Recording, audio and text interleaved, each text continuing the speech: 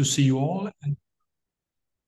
And right now I'm sitting at our office in downtown Copenhagen, Denmark. It's getting very dark outside, but yeah, this is we're in that part of the world, and yeah, looking very much forward to talk about wargaming and how we apply it in a corporate kind of setup normally. And I suppose some of you have a military background or interest and so forth. I've never been in the military. We are inspired by also like the military tradition of wargaming, but mainly try to apply these kind of tools for different kind of corporate clients. Yeah, so I prepared, some cases and examples of how we approach it, and but also looking forward to discuss with you. So perhaps Sebastian, during the session, if I can ask you to watch out for any questions or comments in the chat, and I think we can like pick them up throughout the session, and then at the end we have time for like some Q&A and discussion. I hope this is okay. Yeah, sounds great. Sounds great. I'll keep an eye out for questions as well that pop up in the chat. I'm sure you're going to have a lot of them. So yeah. Perfect. And let me start screen sharing. I hope you can see my screen now. I'm just going to go presentation mode. Alrighty. Does it look good? Yes. Perfect. So yeah, so let's get into it. Yeah, as mentioned, my name is Ask. I'm we're based out in Copenhagen in Denmark, and I'm heading like a small change agency called Works. I think we're like 30 people in the core staff, and work with change in big organizations. And we're not traditional management consultants, so we don't tell people how to make their strategy, how to run the business, but we support on like the human side of change efforts. So when you want to roll out a new strategy, you want to work with culture change and so forth, this is where we play a role. And the majority of our clients is like large private companies. We work with like the majority of the biggest companies in Denmark and Scandinavia, but also have a lot of clients internationally. And either we work with specific clients ourselves, or we have different kind of local partners, consultancies or business schools that use some of our games with their clients. And I think our games are out in like 14 different languages or so. So yeah, coming out of Denmark, but have a lot of experience also working with using these kind of tools across organizations. And privately, I've been fascinated with games since I was a small kid. I think my favorite war game is the old Avalon Hill game, Flat Top, about the aircraft carrier wars in the beginning or the middle of Second World War in the Pacific. And also I'm a big fan of games like Twilight Struggle and Twilight Imperium, but it's hard to find the proper time to play them, but really enjoy it. Okay, so I've been working and together with my colleagues with the games for more than 20 years. And when we started using these kind of tools, it was a bit exotic, and we discovered that they made a lot of sense and were very very received across our clients back then, mainly out of Denmark. And then later we start to also work with them with international clients. And these pictures is from one of our games. It's a game about change management called World Breakers, and as you can see, it's a physical game. So in a digital world, I think in some ways we're like very old school. We really see these games as like talking pieces, and like creating like this kind of shared reference that can facilitate good discussions, learning with your peers and so forth. And this game on the floor is like one of these games, and is about how to lead a team through a change process. Each team is represented by a boss. And during the change, some of your colleagues are going to get frustrated, and they're like the passengers on the bus. So they're going to fall off the bus, and then the game is about learning how to get back on the bus. And what's interesting that when we started working with this game, for instance, with Danish clients, it worked very well.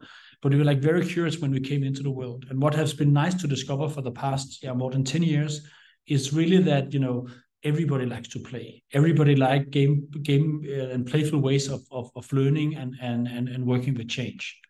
So these pictures, I think, starting from top, that's Indonesia, it's China, it's South Africa, and it's I think Saudi Arabia. So we have a pleasure of working with these kind of games across different cultures and backgrounds, and everybody likes to play. So I think this is really for us like the starting point. It's not something coming out of a particular tradition. It is like very, you know, human across cultures along the lines. So regarding what we're going to cover now, I think first of all, just try to give you a fly-in regarding how we tend to use these kind of games, and just sharing, you know, different cases and examples. And then a few years back, we did a research collaboration with the Copenhagen Business Schools and some other institutions that did some very interesting insights into really what is the effect of these kind of tools. Is it just like a nice experience, or does it really, you know, support? And I just want to share a few of these insights from that research.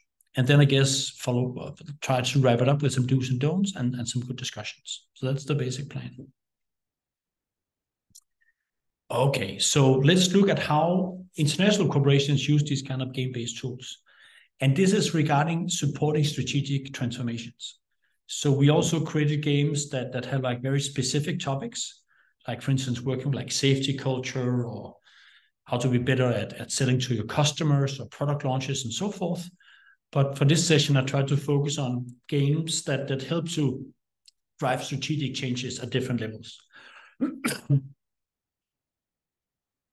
And of course, as I'm sure most of you know, is that using games is not something new that was invented recently. It's like a very, very old tradition.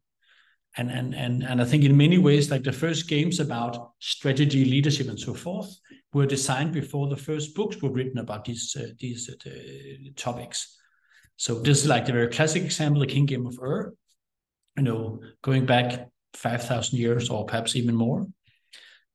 Then, of course, we have like the very strong tradition out of India. This is like one of the earlier version of what was turned into chess later in across the world and also in Europe. This game from ancient China is one of my personal favorites. I originally studied political science and was like on a career path to become like a state bureaucrat. And this game is in fact a training game, learning people more than 1,000 years back how to pass an exam to get a job by the central government in China to become a bureaucrat. So just I think, yeah, interesting example that some of my, you know, predecessors working with the politics and so forth still back then used games to prepare for exams. And then, of course, much more recently, like the Prussian tradition of using Kriegsspiel and so forth. And I think this is a key source of inspiration for us and how we try to work with it. So yeah, a very strong tradition, and of course, heavily supported by military use in different kind of ways. And I'm sure many of you are more experts in this aspect than I am. But the same still. I'm gonna just start out with a quick war story. And this is inspired by a British scholar called Stephen Bungay, and we're gonna go back to I think it was 1806. And back then, in the southern parts of what was Prussia back then, there was like a big battle going on between the young Emperor Napoleon with his French army, and then I think there was like on the opposite side, like 3 Prussian armies tried to beat him. And it was a huge battle outside the city of Jena, and it was in the fall. And the Prussians started out being fairly confident because they had like, you know, a very disciplined, well-organized army, and also like twice the number of troops as the French. And the French army were more like a mix, had some old guard, but a lot of young recruits, and especially like the French officers were like very young, so much less experience compared to the Prussian army. So the Prussians had like a fair degree of confidence in that morning on the battlefield when they started out. But fairly soon they realized they were in for a tough day, because the French didn't do as the Prussians had expected, and the young French officers took a lot of chances, you know, exploiting opportunities in the battlefield throughout the day. And it was very hard for like the large, rigid Prussian army to adapt to these kind of changes, and they ended up suffering like a huge defeat. And one of the young Prussian officers that was part of the battle was Carl von Clausewitz, and he later was put into French captivity, and had some time afterwards to reflect and think about it, and later wrote the famous book Bis Krieg about his insights. And I'm just going to share like a simple model that is inspired by some of his insights, and again based or very much inspired by Stephen Bunge's work. And the thought from Clausewitz, and later on, continued by von Moltke the Elder and so forth, was a realization that it's very hard to drive change in big organizations when you work with people. And they identified what's called like 3 gaps that creates friction in organizations, make it hard to execute. And of course, it's very interesting to look into how the Prussian army back then used these insights, and later on, reformed the whole military, created a new military academy in Potsdam, and introduced like the whole Auftrags approach to how to lead organizations. I'm not going to go into that track, but just want to share this model. And this model is about getting stuff done. So at the top, we have like, okay, what do we want to achieve? There's like a strategic intent. Then we create some plans, and they are turned into actions. So a basic model about getting stuff done. But what the Clausewitz and his peers realized that, it's not so easy working with people. So they identified 3 gaps. And the first gap is like the knowledge gap. So that's about like insufficient information about the world. Because the world is a very complex place, especially when we try to look into the future. So we only have limited insights when we make our plans. We might expect the enemy to have 10,000 troops and plan accordingly, but it might turn out they had 20,000 troops instead. Or we might plan to fight on a sunny day, and then it might turn out raining instead. So limited insights in making the plans. Then we have the alignment gap. And that might not be relevant in the organization where you work, but I'm sure you heard about it. And that is the difference between what is planned and what goes on. And I think that in most organizations, there is a lot of activities that are not part of the plans. And also there's like planned activities that don't happen. So the alignment gap is like, there is some leeway in the steering in organizations. So we don't have perfect insights. We make some plans not perfect. Then we start implementing, and stuff happens, but not always as intended. And that leaves us with a third gap, the effect gap. Because when you do the planning, it's very hard to predict what kind of specific actions will deliver the outcomes you're looking for. You might expect that, well, if we take the hill and start shooting at the enemy, they're going to surrender. But they might end up counterattacking instead of just being dug in and waiting us out. And that is very hard to estimate when we are in the planning phase. So all in all, 3 gaps that makes it hard to get stuff done in big organizations. And of course, the whole Prussian tradition of Auftragstaktik, and later, mission command and so forth in NATO, try to find ways of handling these kind of gaps. What I'm going to do now is just use these gaps as a way of like structuring different ways of using game-based training and involvement. So just use them as like 3 different perspectives. And again, it's like a broad structure. Some of our solutions like overlap between them, but still, at least from my side, it helps to get an understanding of different ways of deploying a game. So let's start to look at the knowledge gap. So this is about how can you use wargaming and games to get a better understanding of what we might call like the landscape. So what kind of environment are we facing as an organization? So when I have to implement a new strategy, what are the competitors going to do? What kind of trends, what should I be mindful about when I start executing? So these kind of simulations is not about, learning how to execute a specific plan, but more about get a sense of like the complexity that we might look into. And we call them sometimes war rooms or war games or like industry simulations. And this picture is from a session we did a good number of years back for like one of the very biggest European companies within the pharma sector. where we help them to design a number of simulations where we look at the coming 5 years on one of the key treatment lines. And in this game, they were not allowed to play their own company, but they were like playing all the competitors. So pressure testing their own strategy from outside to get a better understanding of the kind of environment and what they would face when they had to go out and execute the strategy. And in fact, this picture is one of 5 rooms. So we designed 5 versions of the game, looking at the 5 key markets. And I think this room, as you see in this picture, that was like the European market. And then at the same time, we have another room with like the Japanese market, the Chinese market, and so forth. Really get a good understanding of these kind of setups. So this is games that are about like exploring that kind of landscape, addressing the knowledge gap. And as you can see in this example here, the main component of the game was like a physical tool. So a game board with cards and game pieces and so forth. And again, using these games as a way of like creating like meaningful conversations. And the key element here is, again, we want people to learn from each other. Also, of course, learn a bit from the game. But this is also where we are a little bit, holding back regarding using too much technology, because we don't want people just looking at screens. But in this game, we use some iPads and so forth to support with additional information while you played the game.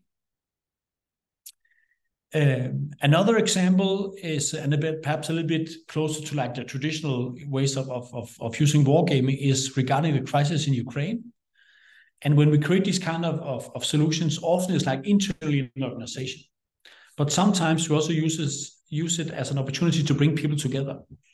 So when the crisis in Ukraine and later on the war, when that started out in 2014 and 15, we created like a wargaming sessions where we had like people from across different large Danish organizations together with the Danish Foreign Service and the Danish military, where we designed like one wargaming session where we tried to understand what was going on. So in this session, we had we created like 2 teams, traditionally like red versus blue, and then try to play out the whole conflict, get an understanding of the different perspectives. And when the Ukrainian war restarted, you might say, a year and a half ago, we created another wargaming session based on the same kind of principles. And again, just to get these people together and create like a good brain trust, understanding what was going on. And during this game, it was very heavily game mastered, trying to find out the outcomes of different kind of actions. We had like a blue team and a red team, each making their decisions. And then they try to create like a possible outcome. And again, not trying to exactly predict the future. That is in most cases you're going to miss it. But just to get a sense of like the complexity we are facing. What are like the tipping points? What are like the dynamics? And especially it drove a lot of insights to try to play the Russian part. So how to perceive from their point of view, the actions of NATO and so forth, how they perceived it as big aggressions and so forth.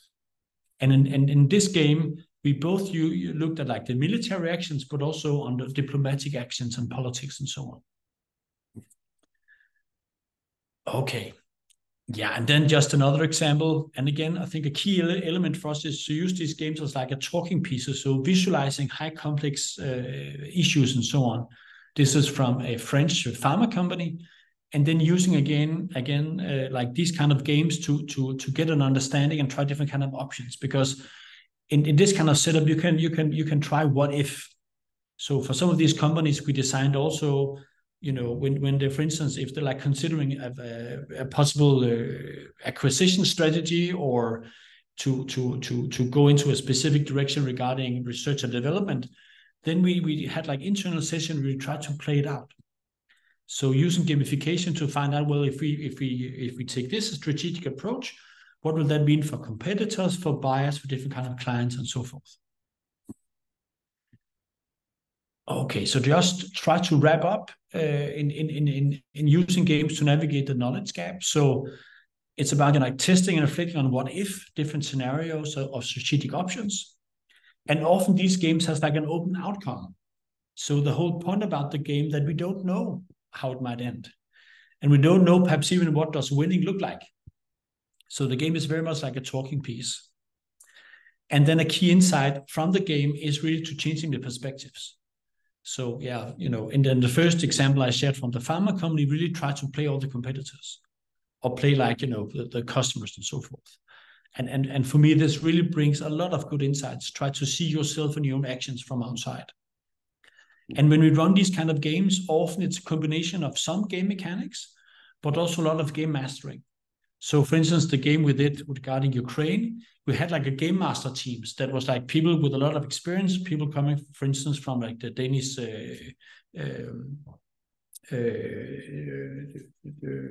military, what's it called? The Danish military and their secret service and so forth. So people with like deep insight regarding Russia and these kind of elements. So when we had the players, coming with different options, then we in the game mastering room really looked at, well, the combination of the Russian actions and these Western actions, what is the likely outcome? So a combination of game mechanics, but also game mastering.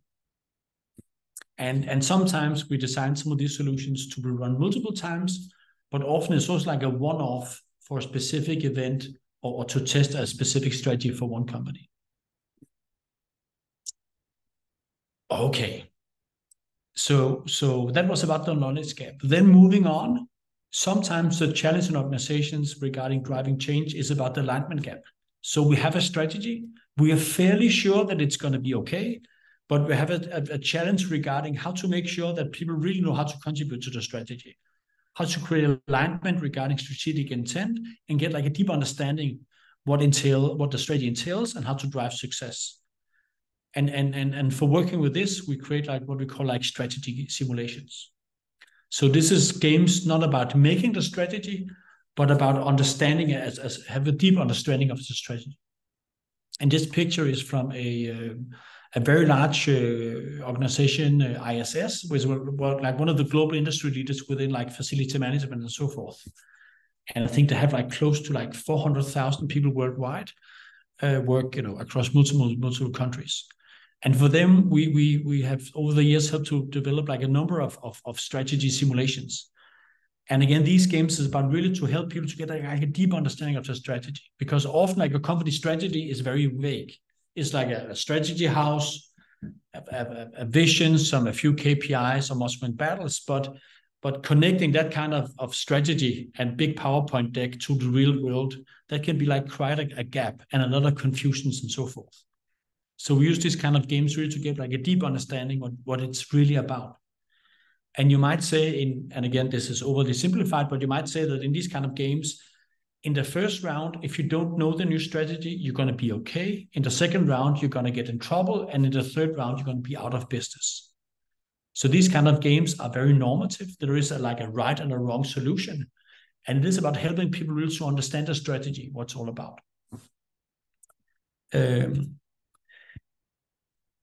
And there's different ways of deploying these. This example that I share here is from ISS, and was used a few years back when they launched the new One ISS strategy across the world. And back then, that was in the midst of like the global pandemic. So it wasn't possible to bring together like the global leadership team for a physical conference. So we did like a big virtual conference, and then we had like local, could almost call them like watch parties. So the local leadership team in France and Indonesia and Australia and so forth would gather together.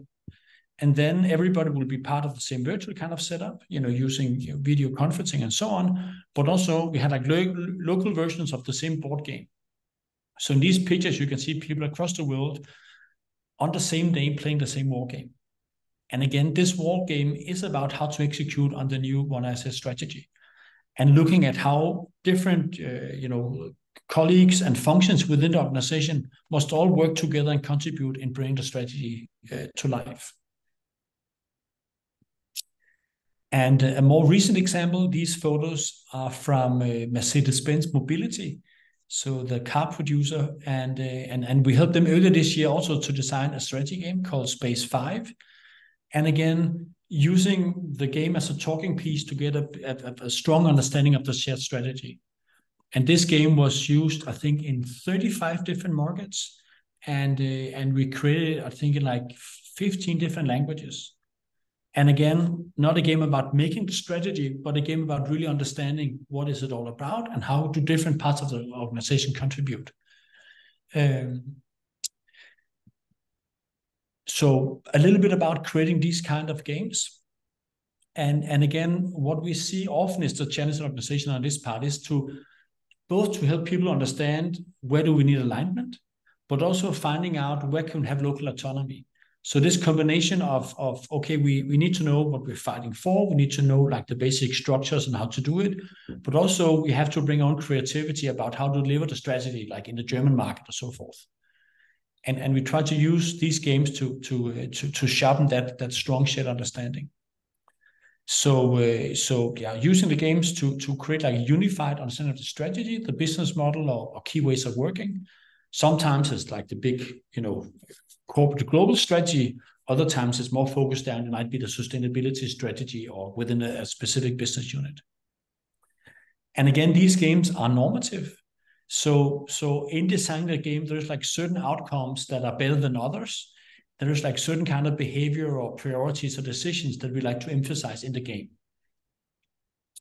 And often this game is about, helping leaders to balance different kind of concerns. So for instance, a key element is often organizations that you need to look out for the business interest. We need to run a sustainable business, but also we need to make sure that the customers are happy, so they're going to stay with us. But also we also need to take good care of our people. And we don't want a situation where we're going to burn our colleagues to please the customers. We want to create like a balance where we can have happy colleagues, but also happy customers and a sound business. So often the games is about this kind of balancing different kind of concerns and when facing these kind of tough decisions, normally as a leader. And then also very much about connecting the big why, what, and how of the strategies. So about like the big aspirations, what is the value proposition, what we want to bring to our clients, and then looking at how do we deliver this, and basically also helping people to understand within their function, how can I contribute and be a part of it. And a key challenge in making these designs is to find like the right level of detail and complexity, because corporate life is super complicated, and especially these big organizations. And if you want to make a one-to-one simulation, it's going to get way too complicated. So the challenge here is to find the right kind of balance. So we have, the relevant piece of the complexity we take into the game, but also we use the game to simplify enough that we can understand these kind of dynamics. So we can talk about them, we can learn from each other, share war stories, and so forth. So that's a big challenge. And personally, I very clearly have a tendency to over-design when I start these kind of processes. So normally, like the first version of these games are way too complicated, and then a big part of the refinement process, piloting, prototyping, is really try to simplifying the design and finding out what is needed to bring out the right kind of conversations, not overdoing it. Okay, so moving on to the third gap, and this is like the effect gap. And this is very much about how to lead, how to bring the change or the strategy to life in the front line. So as a team leader, working on specific projects and so forth. So this is more about also the leader, help leaders to be good leaders and work with their colleagues. And these kind of solutions we normally call like leadership simulations. And here you have one of my great colleagues, Klaus, and he's sitting with a game I also talked a little bit about at the beginning of the session called Wall Breakers. But it's like one of these kind of games, and this game is about leading change. So it's based on like a generic case about a big merger in an organization, and then the game is about how to really work with change management, how to understand the different reactions of your colleagues, how they get frustrated. And also finding out then what should you do as a leader to like bring people out of resistance back on the bus in this example. And we have over the years created like a portfolio of these different kind of leadership simulations. And sometimes we create like bespoke design for a specific client, but especially with these games, we see that they, across organizations, there are like some generic challenges regarding leadership that, is hard for everybody. So for this, we have like a range of like generic leadership simulations that we use, across different organizations. And just to give you like one example, this is This is from British Sail. So the national British sailing team, and I guess like also they're like, looking at like the Olympics, like the most successful sailing team in history. And they have for a number of years used one of our leadership simulations called Bridge Builders to train. On my way out too. So and this game is about how to drive a high performing team, and very much looking at how do you need to lead a team both for high alignment but also high autonomy. And then also, and that's like represented directly on the game board, but then also you need to build relationships, build trust. And that's like the small slider you can see on the game pieces on the game board. So this game is about really helping people to drive high performing teams and finding out what kind of leadership is needed. And it used across different organizations and so forth. But in this example, used for like the whole training organization supporting the athletes from British Sailing about how really to create like very high functioning teams working on these sailboats. And it's interesting because most of our clients are large international corporations, but we had like a number of elite sport teams using these simulations as well as a way really to get a shared understanding and language to talk about driving high performance, about leadership. And of course, we had a lot of experience, and our point of the party was like physical games, so traditions of board games. But during COVID, it suddenly became impossible to bring people together. So we also had like the rest of the world to pivot to more like a virtual kind of setups across the world. And in the beginning, I was looking back very skeptical regarding, well, can this work out? And is it are people gonna be engaged? Are they gonna learn anything and so forth? But I was surprised that I think you can have good learning, good engagement also virtually if you do it right. And we've done a lot of work, try to take our physical games and turn them into different kind of virtual versions that are useful. And personally, I still enjoy bringing people together in the same physical room, but also I think many times virtual sessions can be also very helpful and nice. And in the beginning, our virtual versions were very rough. So basically, when we started out, just some interactive PowerPoints and different ways of trying to set it up. And then later we developed some more like elaborate kind of solutions, either using like virtual collaboration tools like Miro or Mural to help run it, but also like specific web-based solutions help to execute it and also make it more easy for the facilitators along the lines. And I think today many of our solutions are deployed like a mix.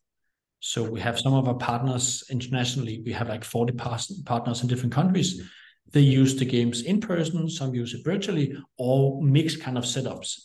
And I think we see more and more when you have like a leadership team and you do some leadership development program, you're going to have some people you can bring together, but then you might also have a leadership team from, let's say, China, where it's impossible to fly them in. And then, we need to do like a hybrid setup so they can also be included. Then I really love this picture. And I think what I mentioned earlier was also that we see these games as a way of creating like a shared reference. So a shared language to discuss these kind of issues.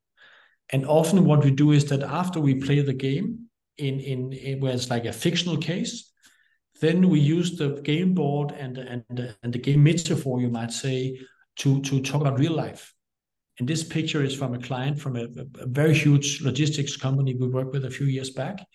And after playing the game, we asked all the participants to try to use the game pieces on the game board to describe their real situation. And this is like one project manager tried to describe her life. So she's like the game piece, tried to drag the rest of her team in a change process, going in the top gear. And this, when she presented this, it gave some very good discussions with her peers and also her boss. And I recall like the boss asking, well, but this guy, behind in resistance in the sidewalk, who is that? And then she had to say, well, that's kind of you, because I don't think you've been supporting my efforts for the last couple of months. So again, using these games as bringing out these important candid conversations in a constructive way. And I think a key component in getting outcomes out of these games is that you have a combination of the playfulness, and a little bit like, the ease of just playing a game. But then you have to bring it back and to real life, and to make these kind of connections.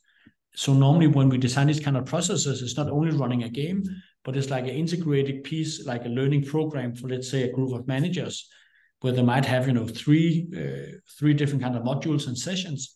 And then the game-based elements are only going to be part of the activities, where we try to bring new knowledge to life or try to test how we can put it to good use. So I think for me, it's like very important that if you want to have full benefits of the games in these kind of situations, you have to add a lot of different kind of elements to it. It's not enough in itself. So just wrapping up regarding using simulations to train people leadership. So this is very much about supporting reflection and critical thinking.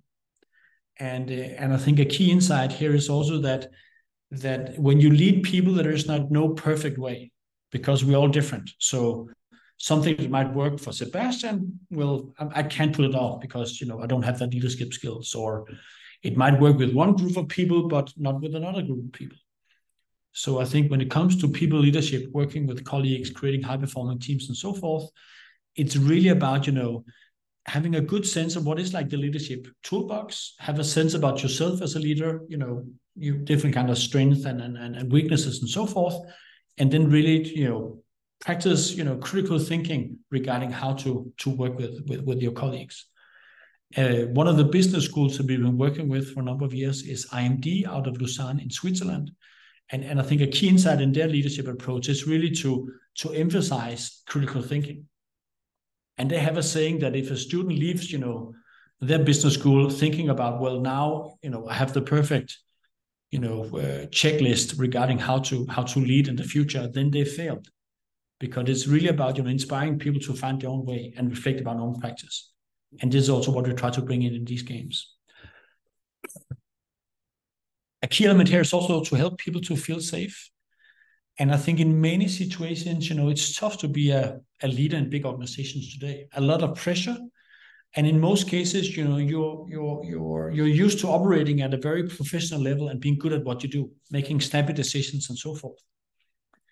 And suddenly, working with change and development and so forth, suddenly try to do stuff that you're not used to doing. Suddenly try to do something where you're not sure, taking some risk and so forth. It can be very tough for all of us. And I think a big part of these games is like to lower the pressure. So we have like a safe training ground where we can make mistakes and have some good learnings, where it's only like monopoly money and game pieces instead of real budgets and real customers and colleagues and so forth.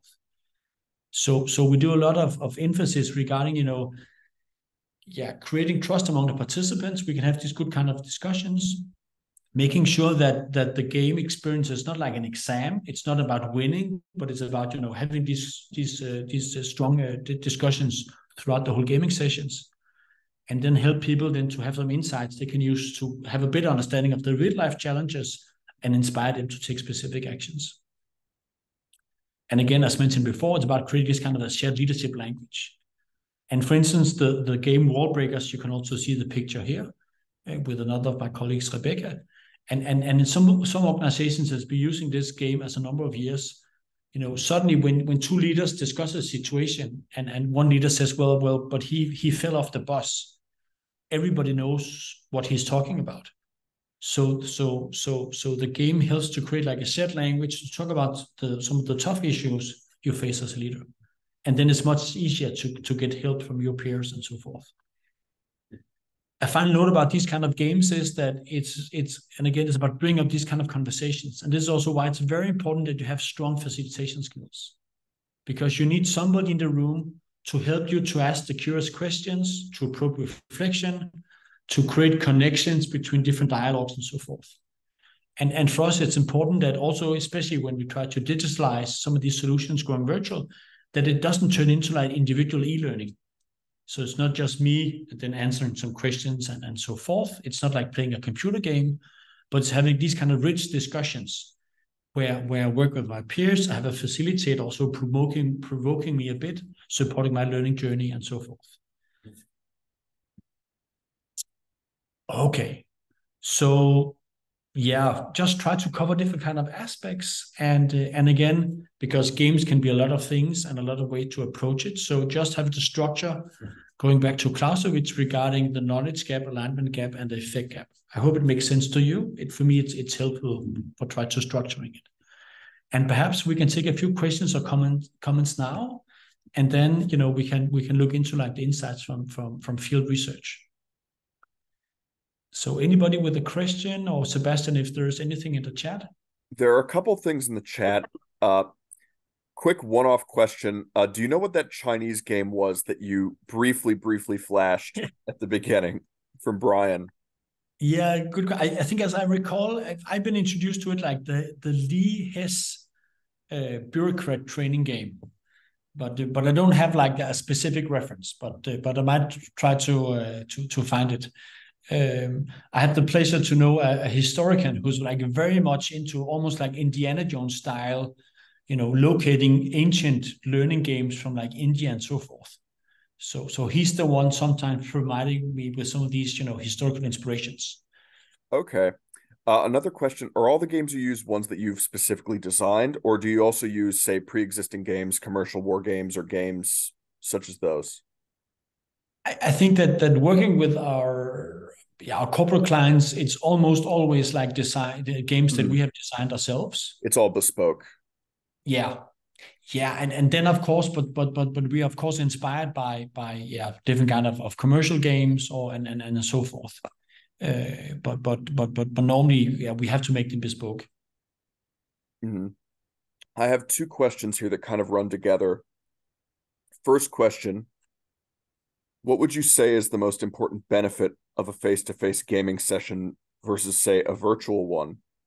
And also on virtual sessions, what are some web-based software solutions / apps you use for virtual simulations? Two good questions. I think I think a key benefit from the in-person part is that you have a better sense of each other. And I think often, like some of the most important insights, you don't get them in the moment. You have them a little bit later on. So I think that the good thing about in-person session is then you have like the coffee break, you have the lunch together, you have like the small chit chat. And I think often, my epiphany or good insight is from these kind of, reflections, half an hour after playing the game, talking with one of the players and so forth. So I think that kind of social element is important part of the learning experience. But then also when you have games that are more into like the more personal elements, like the leadership games, because then it can get also a little bit, it's important to create like a safe space and have some trust. And I think it's much better to sense each other and get trust in a physical room. I think if you already have trust, virtual can be okay. But if you don't know each other beforehand, I think trust is hard to establish virtually. It's easier to connect with people when we meet in person. I think regarding like digital platforms, I think my personal preference often is to use Miro, which is I'm sure many of you have tried it, but it's like a very basic setup, but just a nice virtual visual working space you can set up. But I think it's very easy to integrate different kind of visual board games and so on.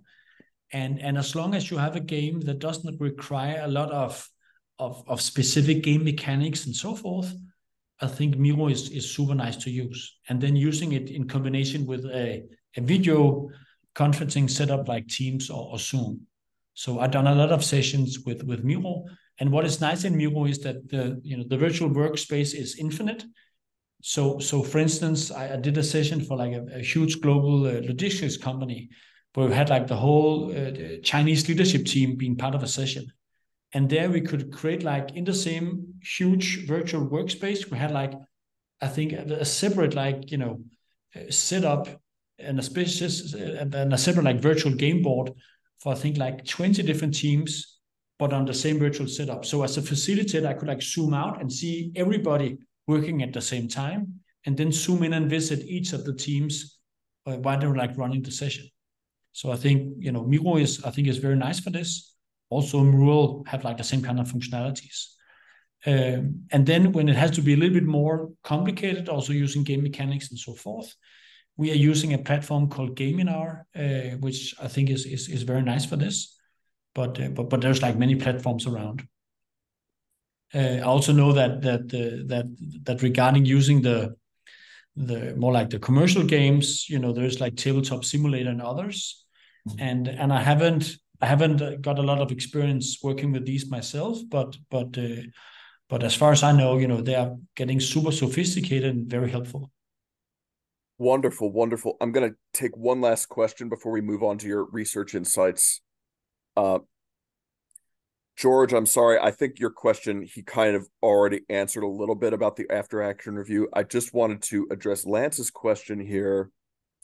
So Esk, you spoke kind of a little bit about balancing matrix adjudication across games. So generally, how do you build simulations to reflect ethnic/cultural differences in companies or cross geography? Or do you even account for that when you build a simulation?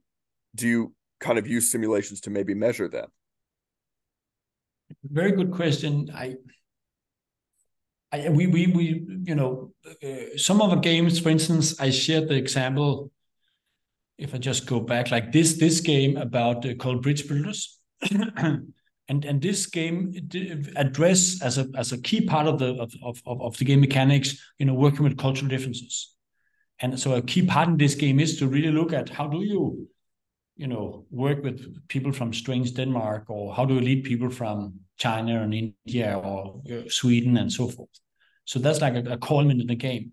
And what is, of course, when trying to doing this, you also always have to find like a balance, because you don't want to stereotype and so forth, but also you need to recognize that, well, cultural difference do matter. So I think, often the leadership games address, different personality types or different backgrounds to a certain degree. And I think it's always, we put a lot of effort into try to address these kind of issues in a respectful way. But also when working with this, and again, we do it across different kind of cultures, you need also to have some cultural sensitivity. And for instance, when you run a game, let's say with a Danish leadership group, then in most Danish companies, people are very outspoken and blunt, some might even say rude. So it's normal in a Danish company that you can like criticize the boss when she is in the room.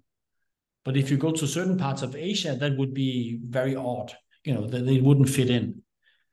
And from our experience, that the games are useful across different kind of cultures and backgrounds and so forth. But we need to build trust in the room, in the group. And for instance, in certain parts of Asia where they have like a little bit more like traditional approaches to leadership and hierarchy, there we can have perhaps the same kind of conversations, but we cannot do it in a big plenary setup with everybody and the boss in the room.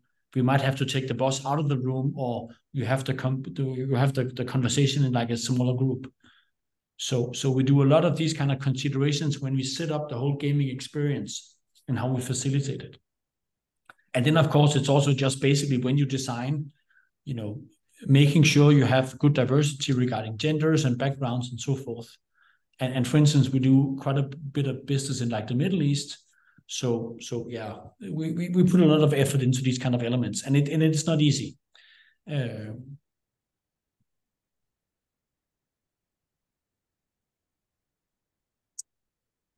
So Sebastian, should we move into the world of research? Yes. Let's move into the research portion. I know there are a lot of other questions in chat, and maybe we'll have time for them at the end, but I'm really interested to see this stuff. So I'm going to chug it along here. Okay, super. So of course we're very curious about, because we know from the client the direct feedback that it works and they're happy about it, and normally getting like very good scores, different kind of measurements. But of course, I'm super curious about like what make it work, and when it doesn't work, why is that, and so forth. And we were lucky that a few years back we entered into like a collaboration with a number of research partners, Copenhagen Business Schools, University of Sheffield, and so forth, and also the big biotech company called Novozymes, which is like a industry leader within their field. And what we had the opportunities to do here, and this was very much driven by a researcher called Johan Simonsen Abildgaard from now Copenhagen Business Schools. He's a professor there. But what we had an opportunity to do here was to do a program regarding leadership training, but where we had like really intense research regarding like the outcome, what is working, what is not working. So let me share a few of these insights. I'm going to give you the short non-academic version, and I'm sure that Johan could add a lot. So you get the light version. So just a little bit about the experiment setup. So it was about this kind of novozymes within the biotech industry. The change that they were looking at was about implementing lean and working these kind of lean process optimizations in the organization. And they had like a target group of like roughly 700 people and 35 different team leaders. And so the setup was that they tried to use, they had like 3 training days using 2 of our simulations, game changers and wall breakers, and using those to help the leaders drive these kind of changes. What was so nice here was that we had a control group. So we were able to randomize it so that half of the group of participant leaders would be selected for getting this kind of game-based training, and the other half would get like traditional introductions. So we had like a fairly good comparison group, and this is often when you do leadership development and leadership research. Very often you don't have a control group, but in this case we had like a real randomized control group. Then the research was a combination of quantitative and qualitative data and analytics. So they used, surveys, personal interviews, video documentation. This blurred picture is from one of the video cameras, filming and documenting, specific sessions and so forth. We had these kind of researchers, sitting in, listening for hours of leadership training, making these kind of observations. And what is interesting also in the research and collecting data, they did not only talk with the participants, what do they think and so forth, but also they were like talking with the employees of the leaders. So they would talk with the employees and get them to get feedback regarding, well, did your leader change behavior, after attending this kind of training and so forth. So really a way of like getting, documenting like real-time effects afterwards. And the data and finding of this research has been published in several scientific papers, and some are already published and some are still pending peer review and so forth. And I'd be happy to, if some are interesting, to share, some of these the links to some of these kind of sources that are already out. Okay, let's get a little bit more into it. So in looking at how to evaluate if it's working, they use like very traditional like Kirkpatrick evaluation model. So looking at the different kind of levels, so gauging the like directions, what are the participants saying themselves, looking at what did it really learn, and then does it turn into behavioral changes, and then finally can we see an effect in like business results, specific outcomes, and so forth. And again, the whole research kind of setup tried to look into all 4 levels, looking at the workshops, evaluations, follow-up interviews, and so forth. And this is not easy. And Johan and his colleagues, they can share a lot of good examples of a lot of insights on these kind of levels and the challenges of getting, really to get like the deep understanding. What I'd like to share here is just a few of the key outcomes, and also some of the elements that I think the research are okay for me sharing. So I think the first key take-home message from them is that change management training should be engaging, fun, and perhaps a bit stressful. So when they tried really to map down, what kind of training experiences help to deliver results afterwards, what gave benefits, they could see really at that the making it playful, making it engaging, making it fun was a big part of it. So if it wasn't engaging, it really didn't have an effect. And then it was also very important that there was like a little bit of pressure on people. If it was too easy, it was too smooth, well, we didn't have the benefits. So it's also important that we apply some pressure. It has to be hard, it has to be relevant, tough decisions, and so forth, really to drive the effect. And then a key element here is also really the quality of the dialogues. And this is also where they could see like you need good facilitators. So they could like really see a significant change if you had like a good facilitator, help to make connections to real life, probing questions, pushing people in a constructive way. That had a lot of added benefits compared to, a less engaged facilitator or less experienced facilitator. So facilitation matters in these kind of settings. Then the second insight is that different groups react differently to change management training. So there is also something about like the expectations of participants. There's something about what else was going on in that part of the organization. For instance, and again, I don't know the specific details, but for instance, there were some of the teams that were part of the experiment. At the same time, they were suddenly had to start working in night shifts. And that, of course, created a lot of frustrations and frictions and so forth. And really there you can see that like some of the positive, some of the good benefits from the training fell short, because suddenly something else would take all the focus in the team and so forth. So the whole context and what else is going on is also an important part of it.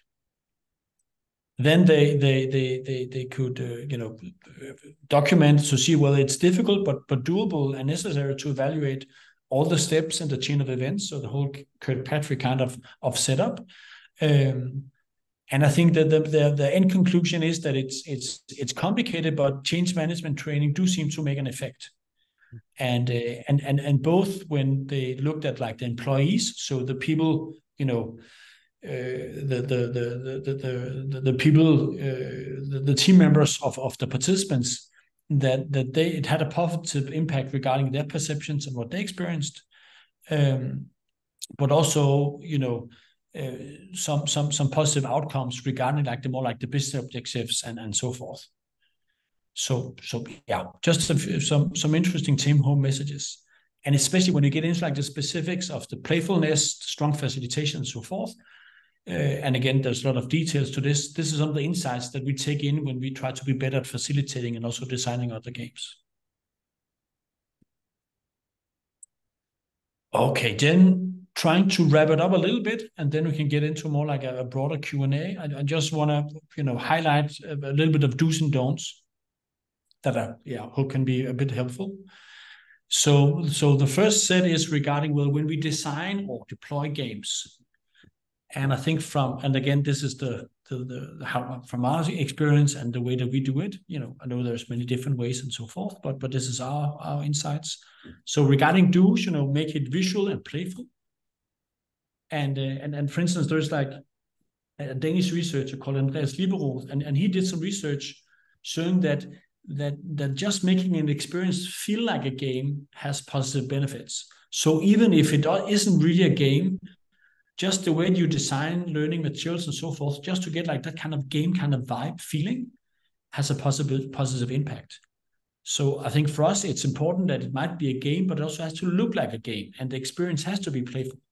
So we like to visualize it, making it playful and so forth. Then when we design, for us, it's very much about trying to design for behavioral change goals. And when we are in dialogue with clients about how to design and frame a good game, we always try to ask them about, well, what kind of behavior would you like your colleagues to have afterwards? So because one thing is about knowledge and insights and inspiration, but we need to turn it into real life changes for it to have impact. And the more specific we can be about the kind of changes we would like to have, then we can design more efficient games. And again, it's about designing conversations. So in many ways, the big design question for us is about, well, what would we like the participants to talk about? And what should be like the direction of that conversation? Then when you work with leadership development, especially, there's like you can distinguish between just in case and just in time training. So just in case training, this is where you work with a situation that might come up later in your life as a leader. So it might be, okay, how to work with if you have like this conflict in a team, or you have a colleague who's a prima donna or whatever, how to navigate these situations. And this kind of training can be helpful. But other parts of training is about just in time. So this is not about what if, but really about, how can I be better at executing this new, reorganization that's going to start 4 weeks from now. And I think from our experience that when we can design and deploy the games where the support like really immediate challenges for leaders, help them to get their daily work, the most pressing tasks to handle them better, then we have the best outcomes, and people are more happy about the kind of help that we can support. And then finally, I think it's also about being super pragmatic, because when you design a game, it's so easy to make it way too complicated, and you want to add digital elements and QR codes, and you want to add a lot of stuff. But when people have to deploy them, especially in big global organizations, it has to be super easy. And sometimes you can get web access, sometimes there are like firewalls, sometimes you can't get the local printers to work out. So many challenges. So when we design the games, we really try to make it easy to deploy and very flexible. So you can adjust the duration and the focus and number of participants and so forth. If you make it too rigid, we can see that can have an impact regarding the pickup and the use of the games. And then there's like the list of don'ts. So again, I think a key point for us is don't make it too competitive. So unless the game is about being better at competing, then we'd like to downplay the competitive element. So we see it like you can add a small element of competitiveness, and that can drive some engagement. But if the game experience becomes all about winning, then a lot of people, myself included, suddenly get very bad at reflecting and learning. So we're not so much into the whole competing part.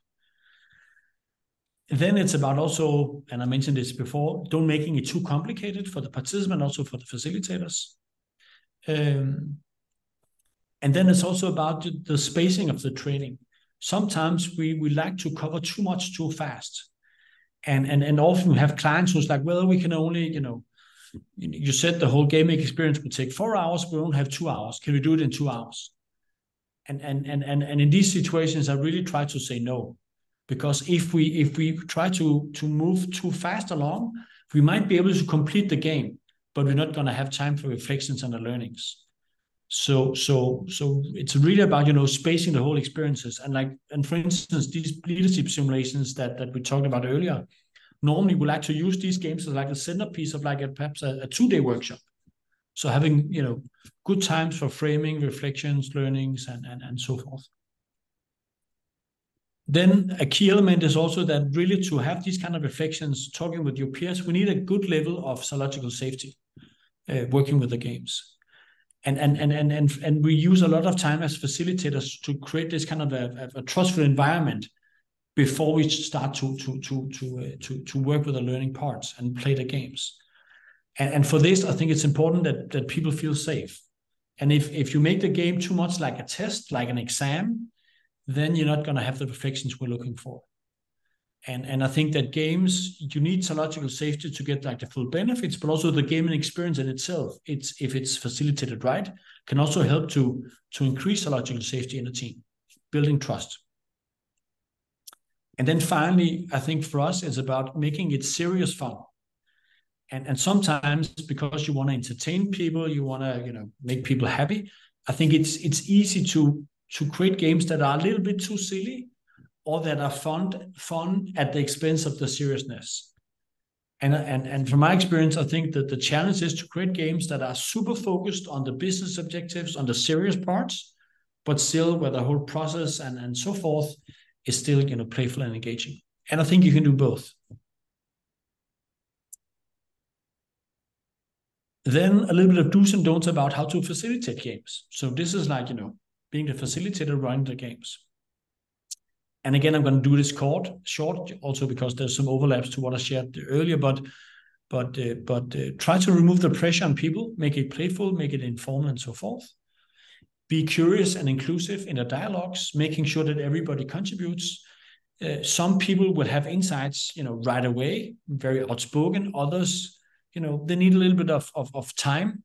That insight might come, during the break or the day after. And I think we need to cater to both. Then we need to engage actively as a facilitator. And I think for this, sometimes you can be like the game master, like running the game, the rules, the structure, and so forth. And this role is important, but you also need to be like a good facilitator, to probe reflections, to help with the learning part, and so forth. And especially helping people to link from the gaming experience back to real life. Then it's about mixing good formats. So perhaps a little bit of inspiration. You can give like a brief introduction to a topic and so forth. You can run the game, but also small reflections, put in, some good breaks and room for personal reflection. So I think like a good mixture of formats is important. And then very much about linking to follow-up activities. So even if you have a super good day, if there is no follow-up, if there is like no, anchoring of learnings and so forth, even if people have great insights, a lot of commitment to go out and make some changes, our efforts is very often going to fall short. So we very much try to have like a long tail to the training activities, doing different kind of follow-up in learning teams, follow-up sessions, creating different kind of toolkits that will help people to apply the learning afterwards and so forth. And then finally about some don'ts. So again, don't overemphasize the competitive element. Be careful not to, and this is especially coming from like an external consultant like me and my colleagues, it's very, you can easily, end up being a little bit condescending, telling people how to do their job, telling people how to be a manager in their company and so forth. And this should really be, avoided. We should be super humble about that. People and organizations are different, and that the textbook version of what is great leadership, that book doesn't exist.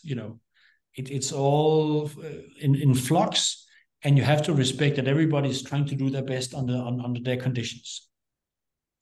Then also, I think this was an interesting insight that we also had from the researchers that we were together with. They said that when they tried to track the effect of like long academic lectures. So for instance, sometimes if we do a game about change management, we might like to start out with spending 1 or 2 hours, just give a good introduction to theories on change management, John Kotter and Rick Maurer and so forth.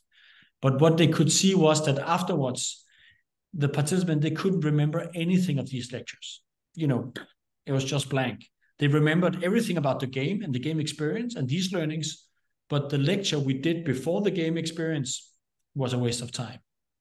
So their insight to us was to say, well, you might want to bring in a little bit of academic inspiration or model, but try to do it in small learning nuggets and space it across the whole learning experience. But if you have like a big dump of academic, insights to begin with, it's a waste of time. People are not able to remember it. Mm. And this also fits fairly nicely with my experience looking back at when I was in school. And then finally, it's about also making sure we address the important topics, so making it relevant and so forth, but of course in a respectful way. And then also, again, this is for facilitation. I think it's also, really emphasized that this is about the participants. It's about their reflections, them sharing with each other. And if it becomes too much about you as a brilliant facilitator, if you steal the spotlight, that is also something that should be avoided. We want the participants to remember the learnings and their own reflections. We don't want people to remember the session because it was an awesome facilitator.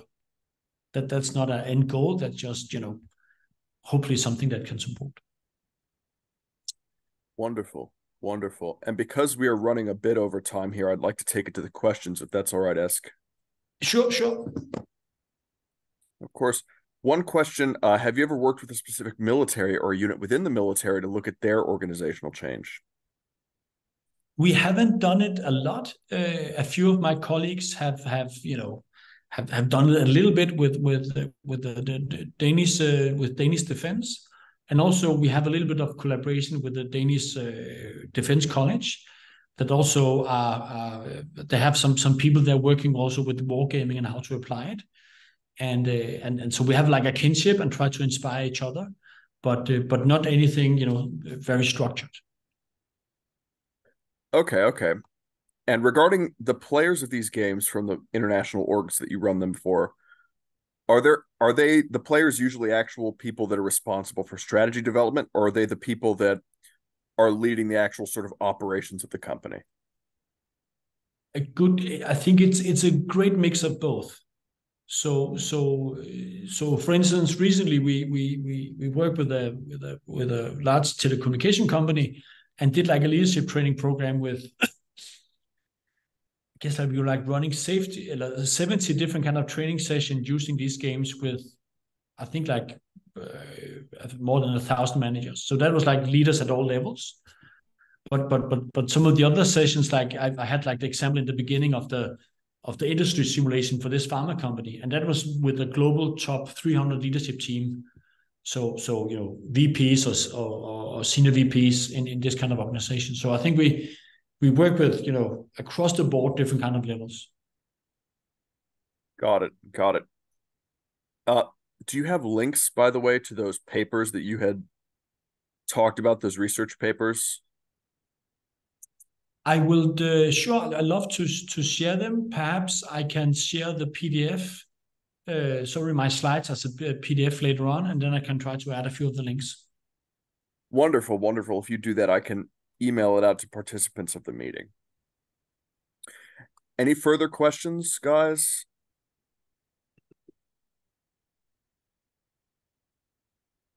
Oh, yes, and his contact info. Very helpful. Thank you. All right. Thank you so much. You were a great speaker, and it was my privilege to introduce you and listen to what you had to say. Oh, we have one final question. I'm sorry. Someone has slid right under the line. Have you, your clients, or academic partners undertaken an ethical review as part of the research design process? I'm not sure what you mean with an ethical review. This is referencing a specific article that Ivanka Barzowska wrote for PAX Sims, which I don't know what article that is. Okay. But a specific participant had this question. I think not in the way that might be implied there. I think that often, especially working with these, like for instance, working with pharma companies, there's a lot of different kind of rules and regarding compliance and business ethics and so forth. So I think often, especially when we do, for instance, some of the games we do with like at a company level or for top management, and often a part of the checking that everything are at the right kind of quality and so forth. A part of this is to check with legal, to check with business ethics and so forth, making sure that things are, there's no misunderstandings and so forth. But I've never done projects where it had like an external review for somebody like a third party. But I think it's important, and it's a big part of when we do like play testing and so forth. Really try to spot the blind spots and work with different kind of participants. Okay. Well, hey, thank you so much for that. And to everyone who stayed, it's just proof that we had a very interesting speaker here. So thank you once again, Esk. I really appreciate it. Excellent. Thanks for now. And yeah. Bye-bye, everyone.